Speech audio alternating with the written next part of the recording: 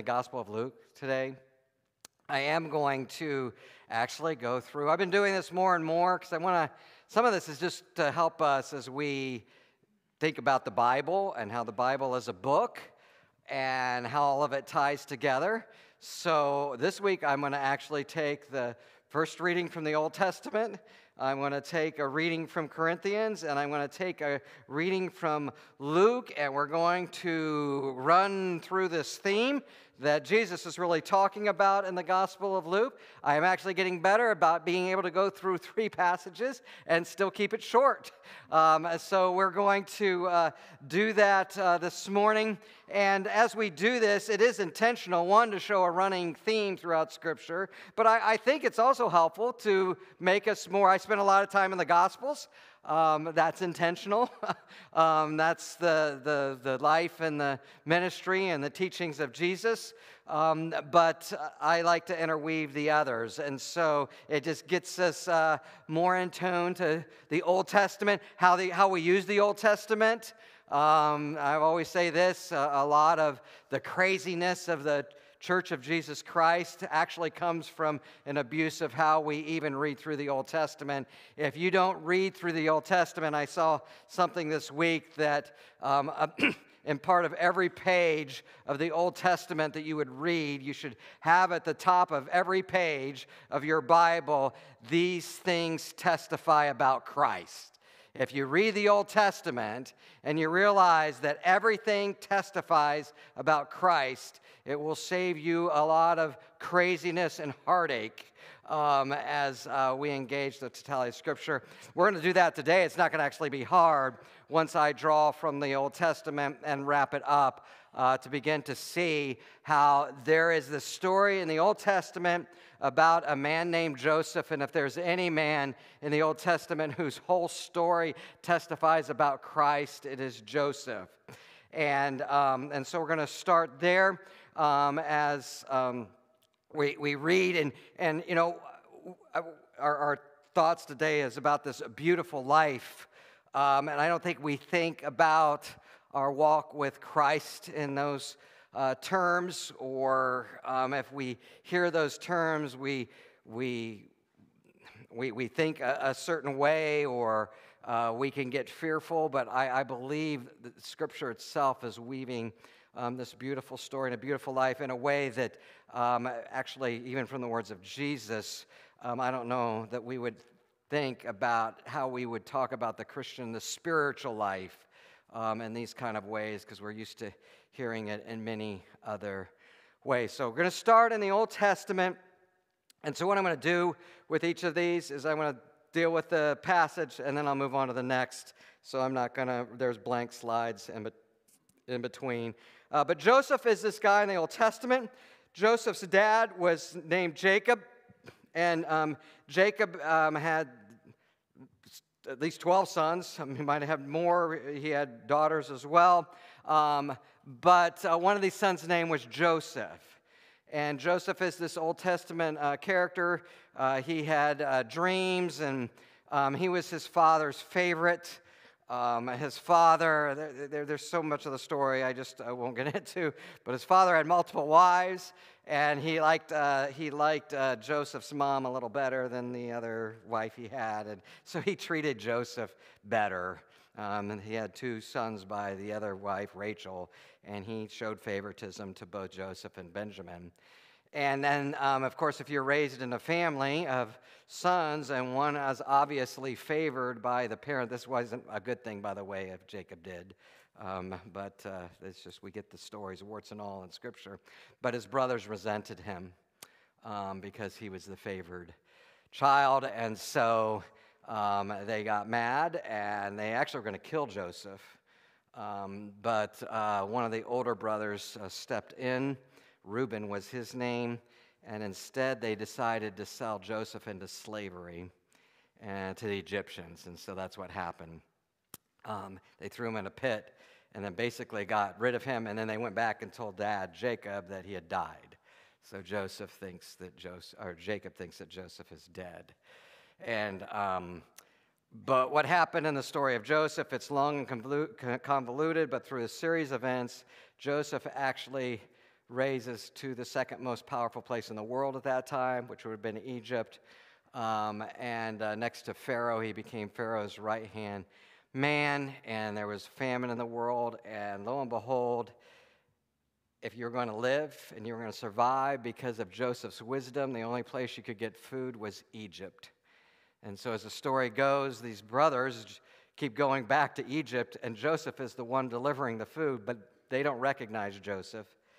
And he recognizes his brothers immediately, and he kind of gives them a little bit of scenarios to work through in hard times. But we're entering the story where Joseph is finally going to reveal himself to his brothers. And that's where we're at right now. And this is, I think, Genesis 45. So they've come for food, and they have to keep coming back for food to live. And Joseph can't contain it anymore. And so Joseph said to his brothers, "I am Joseph. Is my father still living?" But his brothers were not able to answer him because they were terrified at his presence. Rightfully so, right? Because now Joseph has all the power. I mean, listen, Joseph has revenge handed to him on a silver platter. He has revenge handed him on a silver platter with gravy on top. Of course, his brothers were terrified. Then Joseph said to his brothers, "Come close to me." You can go to the next slide. And when they had done so, he says, "I am your brother Joseph, the one you sold into Egypt. And now do not be distressed, and do not be angry with yourselves for selling me here, because it was to save lives that God sent me ahead of you." Joseph will go on to say in the latter part, "What you meant for evil, God meant for good." Old Testament story. Joseph treated terribly, cast off, left for dead, now in a place where he can exact revenge on the very brothers who did him wrong. And what do his brothers get? Mercy and grace. And really, on top of that, more than mercy and grace, he not only gave them mercy and grace, but he invited them to come to the land. And even when they would leave to go home, he'd fill their bags with extra food. The gospel in Genesis. These things testify of Christ. On to Corinthians. Corinthians, it's the next series of slides. This is St. Paul. And so St. Paul is writing. I do love the book of Corinthians. It's an interesting book. The passage I'm going to read is very familiar to us because a lot of times, and I have done this as well, this passage will be read at weddings.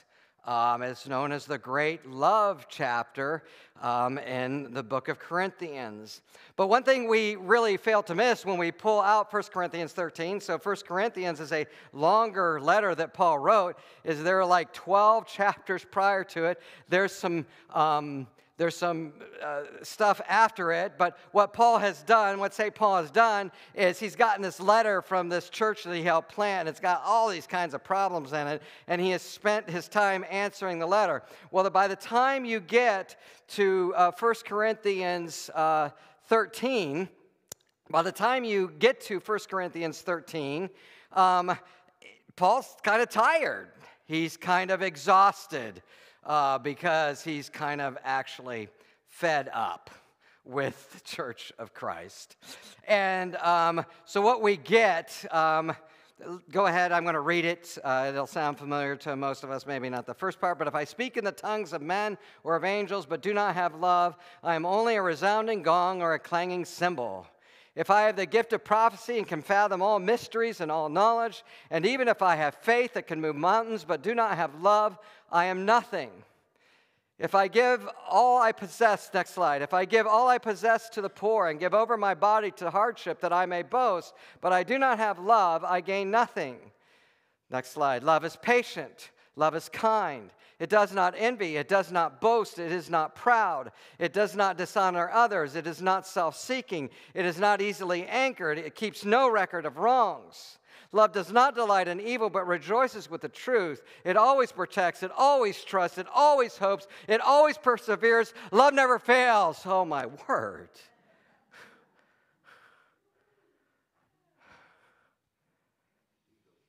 Yeah. You can go back to the first of these slides. You kind of get a sense of Paul. No, the first Corinthians slide, sorry. You get a sense from Paul of the frustration that he finally feels when he writes this great love chapter in Scripture. You get it in the first 3 verses. What you have, so when you give this at a wedding, 1 Corinthians 13 was not written to starry-eyed lovers.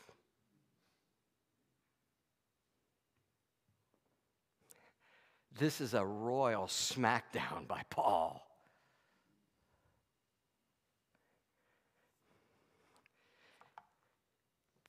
First Corinthians 13 was not written to starry-eyed lovers who love, cherish, and desire each other. 1 Corinthians 13 was written to people who cannot stand each other. It was written to people who can't stand each other. They are loveless people. There are factions in the church. They're all in territories. I follow this guy, I follow that guy. And they pit each other against each other. 1 Corinthians 13 was written to people who could not stand each other. They all wanted places of power. They all wanted places of prominence. They were taking each other to court. They were arguing with the gift of tongues. If you had the gift of tongues, you were more spiritually superior than the ones who didn't. It sounds like today, right? They're fighting over food. They're fighting over head coverings. They're fighting over celibacy. They're shameless about their bed partners. They're tearing each other apart with their piety, their goodness, and their superiority on display. And the love that never ends just was not in that church.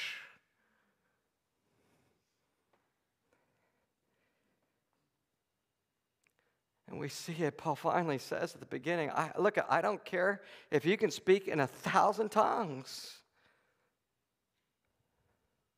I don't care what kind of tongue languages you have. If you don't have love, you're nothing.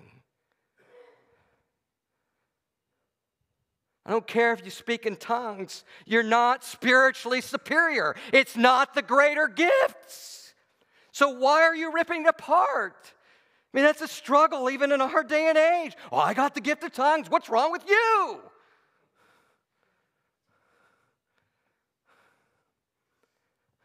It's just amazing to me as we even argue in our day and age about the gift of tongues, we all have the same problem. We're always arguing that it's the greater gift, that I'm more spiritual. You're just a resounding gong and a clanging cymbal. It's what it sounds like. Blah, blah, blah, blah, blah, blah, blah. Can you see what Paul's doing? He's actually making fun of it even. A resounding gong and a clanging cymbal. Blah, blah, blah, blah, blah, blah, blah. If I have the gift of prophecy. All right, so maybe we just hit on the charismatics a little bit. Let's hit on us. If I have the gift of prophecy and all of this knowledge in my head, and I can exegete the scripture, and I can tell you what this means, and I can argue from our confessions, and I can really prove to you that Jesus plus nothing equals everything, and how that is right and everyone else is wrong, but I do not have love, we are nothing. If I've come to the conclusion that to be non-denominational is better than being a Presbyterian, but we do not have love, we're nothing. And if I have faith that can move mountains and don't have love, or nothing. Paul is so harsh here. He's saying your spiritual gifts, all of your knowledge, all of your prophetic power are worthless garbage without love.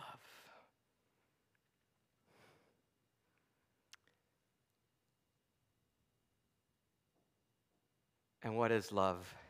You go to the next sign. Love is patient. Love is kind.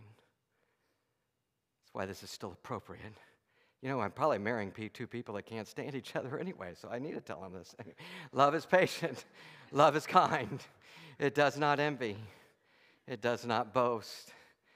It is not proud. It does not dishonor others. It is not self-seeking. It is not easily angered. It keeps no record of wrongs. It does not delight in evil, but always rejoices with the truth. It always protects. It always trusts. It always hopes. It always perseveres.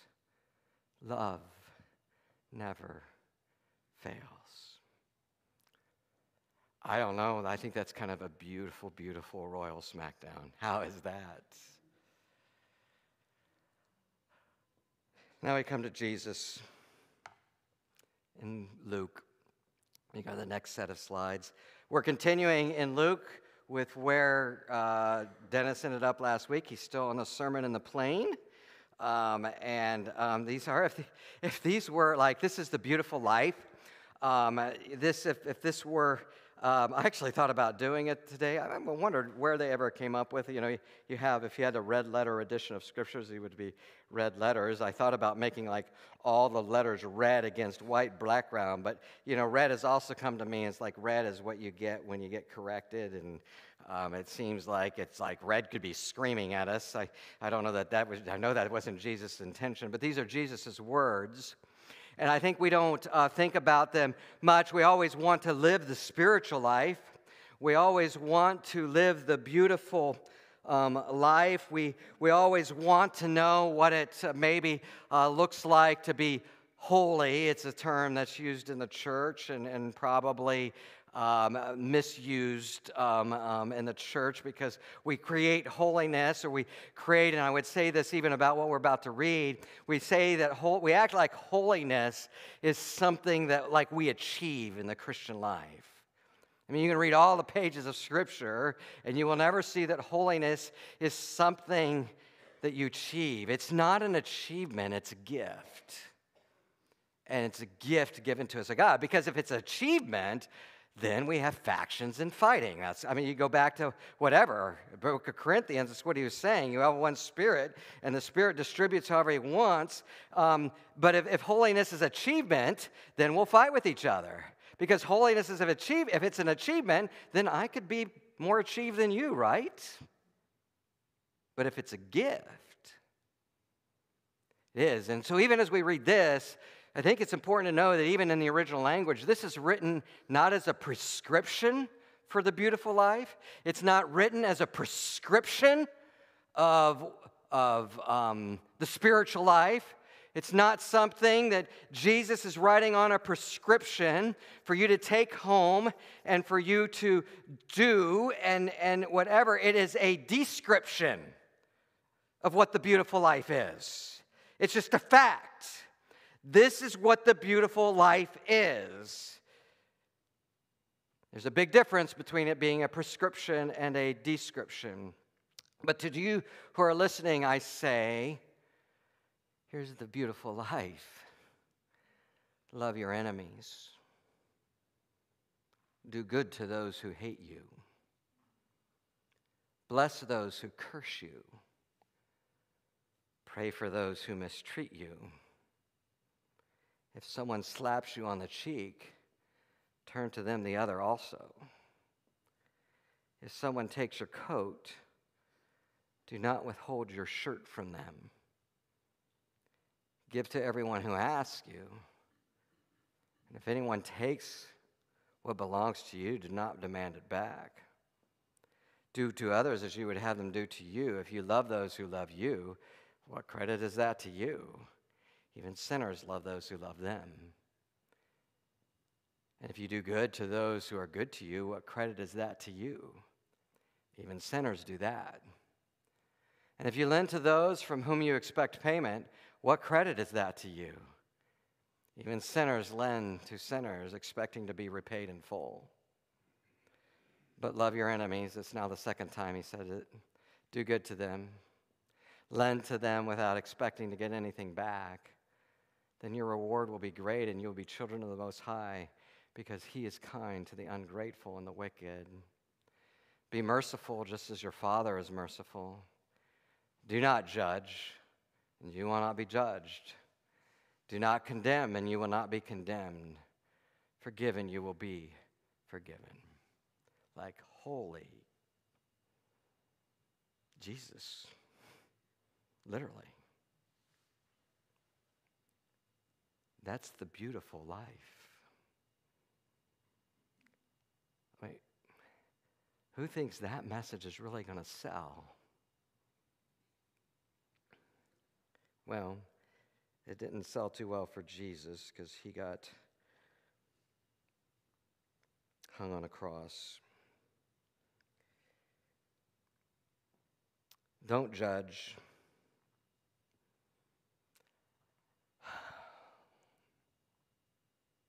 I mean, we live in a world gone mad.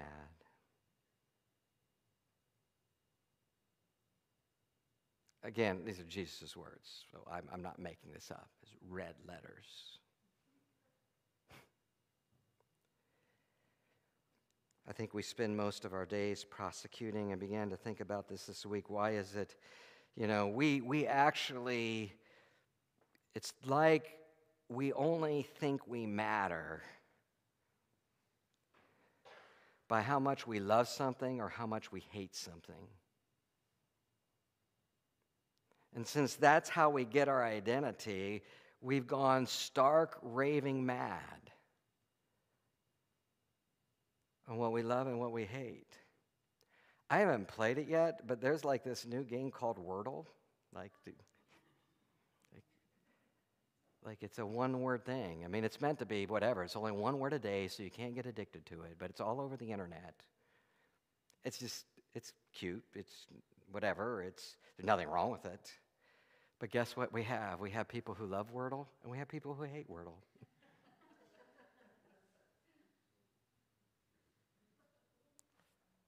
Because we can't help ourselves. I find my identity in the people who hate Wordle.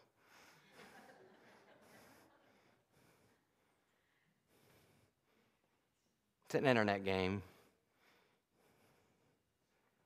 5 letters. You just got to figure it out. We prosecute, we judge, we declare people guilty. And Jesus says, do not judge. This is somewhat descriptive, and you will not be judged.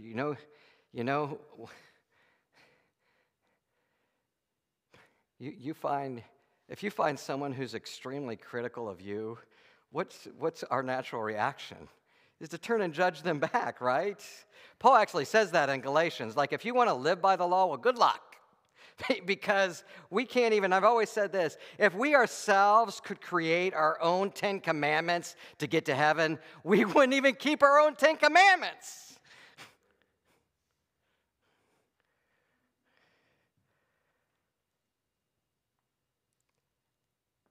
Next week, and I don't know how much I'll get into it, one of the reasons he says, do not be judged, and you will not be judged, is he's going to say, you know why? One reason, he gives 2 reasons why you don't do it. 1, you don't have the authority to do it. And 2, you're not good at it. No one's good at it. It's what he actually tries to tell. Jesus tells a parable in the Gospels about the wheat and the tares, and how in the kingdom of God the wheat and the tares grow together. And because wheat and tares and the good and the bad sometimes both hang out in the church of Jesus Christ, because we have to find our identity in who's good or bad, what do? We try to figure out who the bad people are and who are the good people are, and then we try to kick the bad people out of the church. And Jesus literally says in the parable, don't do that, because you don't know what you're doing, because you think you're taking out bad people, but when you take out bad people, you take out good people with you. And so what does he say? You just leave that to me. It's none of your business. None of your business. It's my business. We're no good at it. Why is this the beautiful life? Because the graceless life always leads to resentment. I know, because I've lived it, and to a certain extent, I still have moments where I lived it.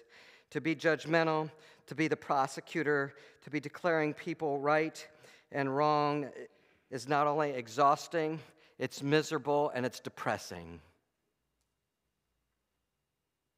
Oh, maybe we get a good feel for it, when we do it, or when we say that word, or when we take someone out. But it builds and builds, and it's not beautiful. It's miserable, it's depressing and exhausting. It's resentment. And you know what? When I judge, and when we judge, we're actually never satisfied. We are never, ever satisfied. We are never satisfied because there's always someone else to judge. Maybe even the person we are judging keeps making a comeback. We're never satisfied because we never feel like we punished someone else enough for what they have done to us or someone or to others. It's not the beautiful life. So Jesus comes along and offers a different life.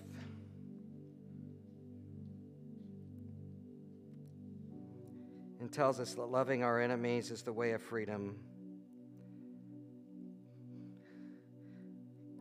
It's not a beautiful life to have your life carried on by revenge, and you know it.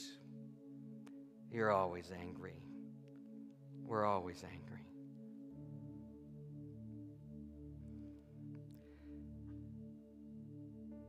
I love the first part of this. What's the answer to it?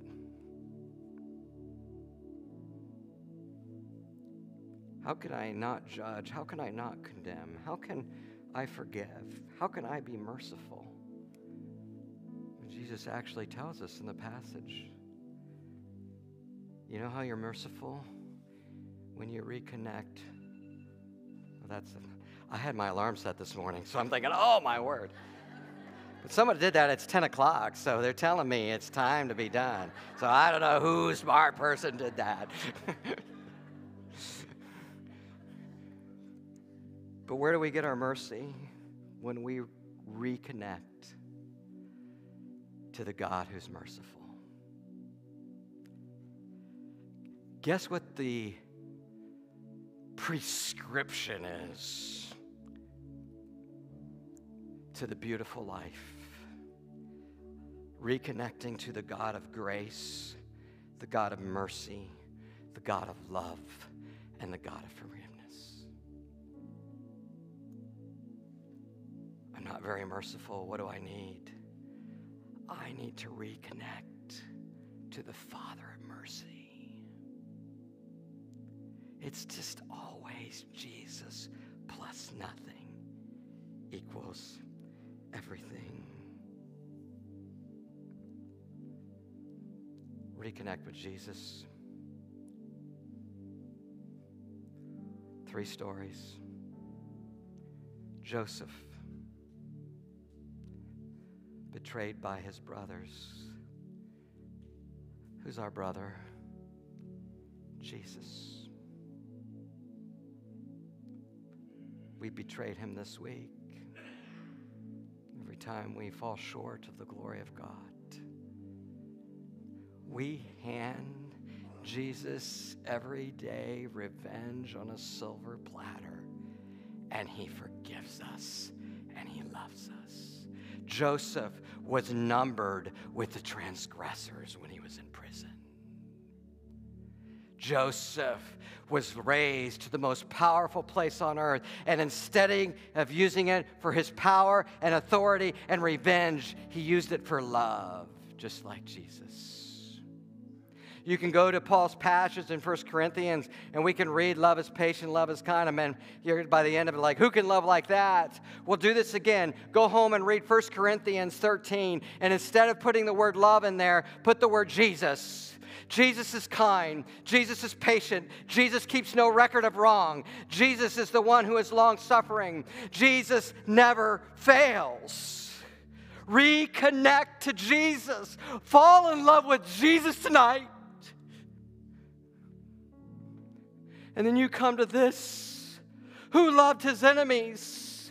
Jesus says that while we were yet sinners, he died for us. Who was the one who was wrongfully treated? Who prayed for those who persecuted him? Who prayed for those who wrongfully treated him? His name was Jesus. Genesis, Corinthians, Luke. It is all about a beautiful Jesus. It's not just a beautiful life. Our beautiful life is a beautiful Jesus. A beautiful church is a beautiful Jesus. Because Jesus is Genesis, Jesus is Corinthians, and Jesus is Luke. Because Jesus plus nothing equals everything. Go through all of these passages and you will find Jesus at the heart of every one of them, from Genesis to Luke to Corinthians.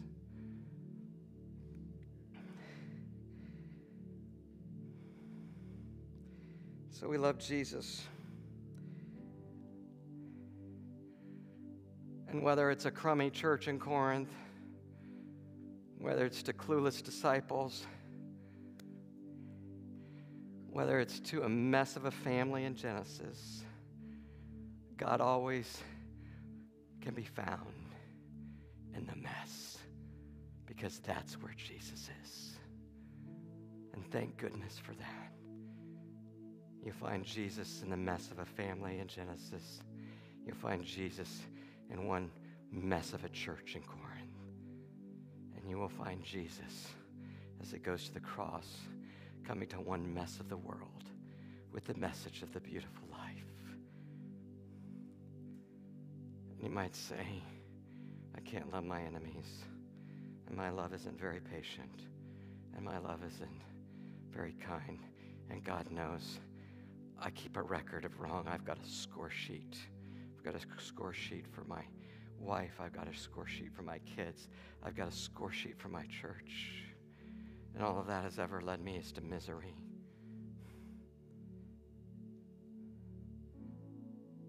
And you may feel like it's difficult, but you are connected to the one who has perfectly loved you, perfectly patient with you, and is perfectly kind with you. And his name is Jesus. And he is the beautiful life. And he is the beautiful person. And he is our beautiful, beautiful Savior. You know what the Christian beautiful life is? It's just falling in love with Jesus.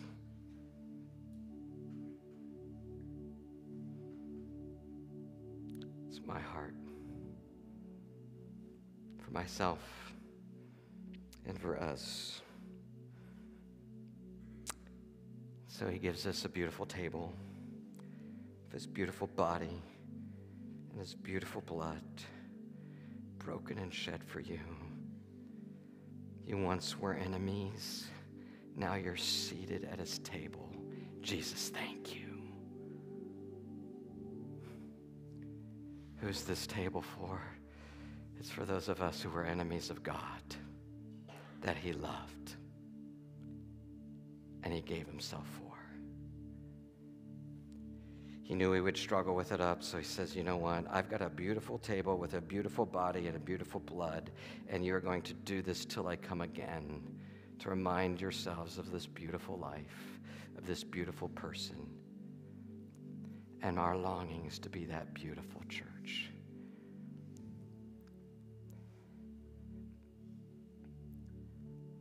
I mean, wouldn't it be great if someone asked you where you went to church? Oh, I go to Nature Coast Church. Oh, that's that place where they love their enemies. That's that place where they just show grace to people who don't deserve. That's that place where they're very kind and they're patient. That's that church that keeps no record of wrong.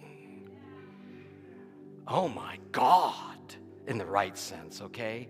You know, people always say, I can't say, oh my God. I think I can say, oh my God, when you really say, oh my God. He's the one that keeps no record of wrongs. I mean, could you imagine being the church that keeps no record of wrongs and is patient and kind? Because we have a Jesus who keeps no record of our wrongs as far as the east is from the west. He remembers our sins no more. So come to this table. It's an ocean of his love and of his grace. Go back to the slide. Spirit, take me, just lead me where my trust is without borders.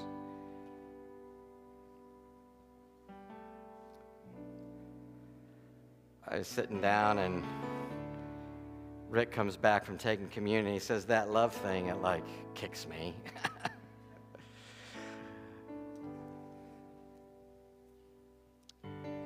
I mean, who really can love their enemies? Who truly has a love that is patient and kind? And what, more importantly, does that look like? I mean, are you crazy foolish, Jesus? Maybe we're just asking the Spirit to lead us where our trust doesn't have any borders. And you go to the next slide. Let me walk upon waters wherever you would call me, if it's to love my enemies. It's to not judge. It's to be merciful. It's to forgive. Then we just sang after that, take me deeper than my feet would ever wander. Listen, Jesus in his words today, Paul and Corinthians, Joseph are taking our feet deeper than we could ever hope to wander, ever hope to understand, ever hope to trust in our relationships, that something as foolish as what Jesus said today can actually be the beautiful life.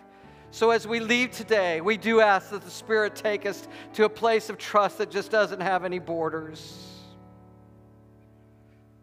And then go to the next slide, and our faith will be made stronger in the presence of our Savior. It's the beautiful life. It's the beautiful Jesus who could make the beautiful church. Go in peace. Amen.